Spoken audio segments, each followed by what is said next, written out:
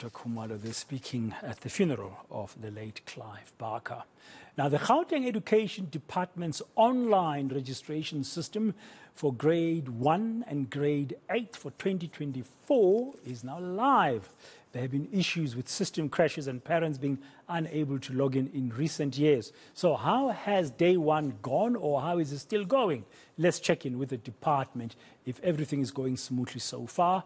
The MEC of Gauteng Education, Matome Chiloane is joining me now just to give us an update. MEC, good afternoon. Welcome to today, and thank you very much for your time this afternoon. Just an overriding question first. How are things going so far?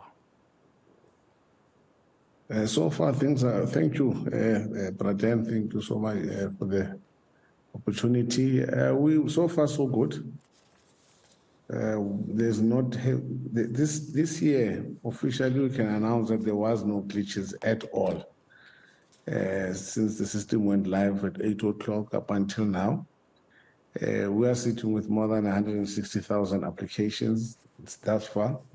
Obviously, I'm sure the number will increase overnight as parents get home and they're able to apply for their children.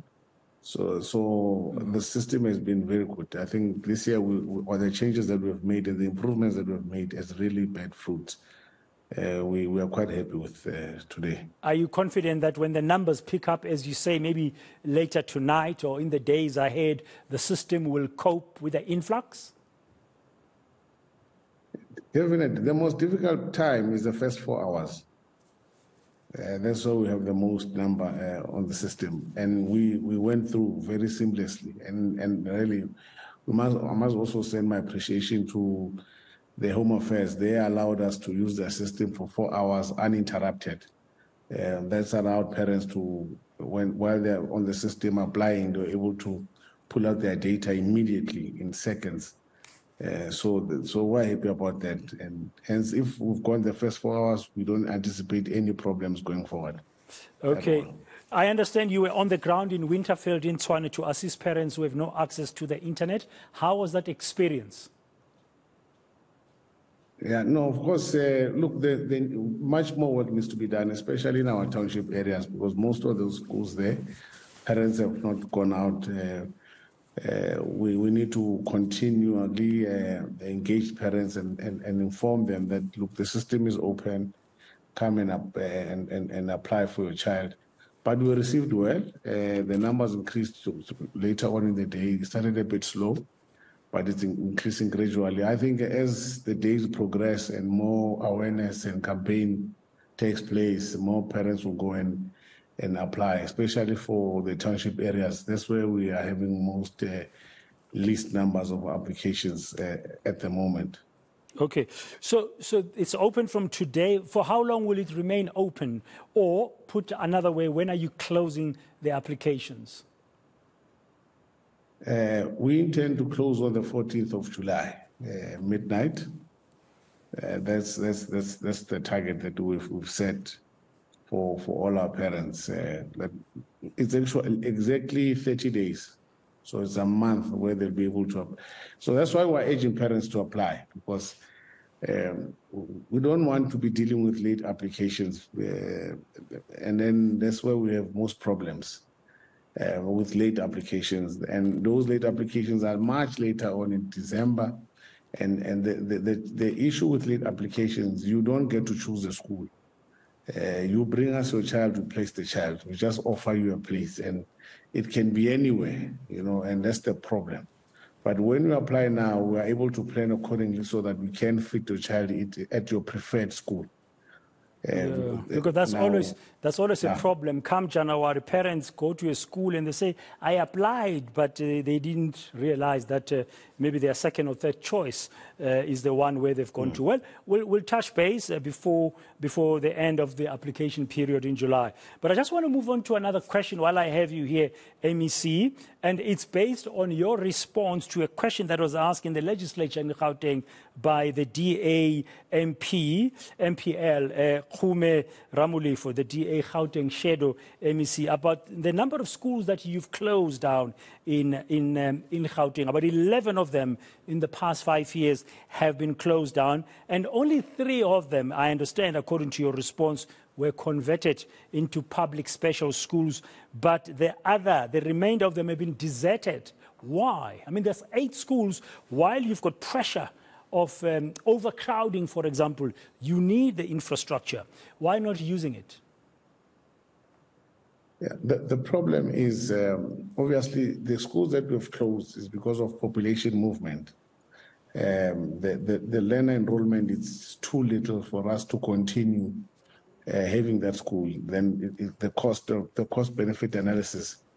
That's why we've gotten to a point where we close some schools. And true, some schools we are looking to repurpose them, as the answer was that we repurpose some into special schools, and we do have those that are currently occupied. And there's one, for instance, where we want to go back and refurbish it so that we can reopen it again, but it's been occupied by illegal occupants in the school who are having problem moving them out. So we do have that challenge, but generally it's because of movement and learner enrollment. In our case, learner enrollment, but migration, movement of the population. There's no point keeping a school in a rural area when there's no one. We have 10 learners there. So are you saying the schools you've closed were in areas where there's no longer a need for, because the population numbers have gone down? Yes, predominantly is learner enrollment. In our case, the determinating factor is learner enrollment. If we've got very little, of course we try to sustain them over a period of time. We don't just say this year you've got less learners, therefore we close. We try for a number of years by whether pushing learners into the school and providing learner transport, migrating learners into that school. But over time, when we see that it's not becoming sustainable and we have alternatives, then we go into that process. But it's a lengthy process. Yeah. It's not an overnight process. But the question is, the question I'm asking this is because you've got overcrowding, you've got a shortage of schools, and you've got plans as Gauteng Education to build more schools and align them to the needs, the new needs of the fourth industrial revolution and all those good things. But you're going to be spending more money, and you've mentioned the issue of cost. So how are you recouping? I know the schools will be built by public works, but how are you going to be recouping some of that investment? Because those schools were standing.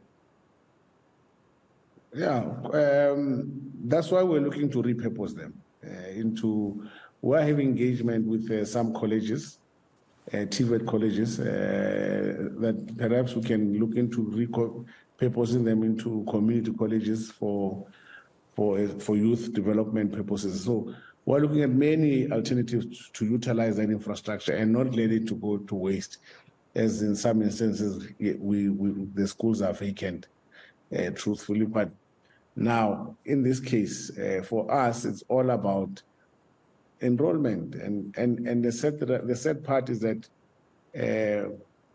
parents prefer schools that are closer to where they live, and also ex-Model C schools, and that's where we find ourselves. I mean, for instance, there's an area in Heidelberg.